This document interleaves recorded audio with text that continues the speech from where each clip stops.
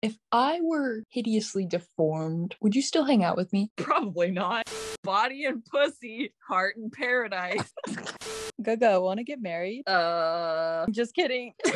Okay, pure hypothetical here, man. Just bear with me. What if I went into heat as a ghost king? I would be there for you, bro, whatever it took. Are you sure? Anything. Would you kiss me with tongue? Bro, is that my name on your arm? No, this is my recipe for protein powder. I wanted it engraved on my body forever.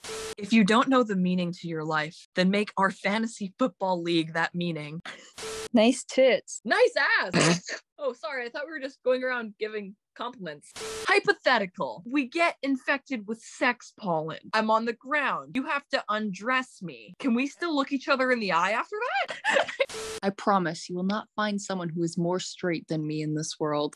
Dude, why do you have all these, like, butterflies? It's just kind of feminine. You're the one who dressed up like a woman in the forest. It's not gay if you're hot as a woman. It's gay to other people, okay? Well, since when have I ever cared what other people think? Now you're gonna tell me you'd be ashamed to hold me, your fellow bro's, hand in public? I held your hand all through that forest. I was scared.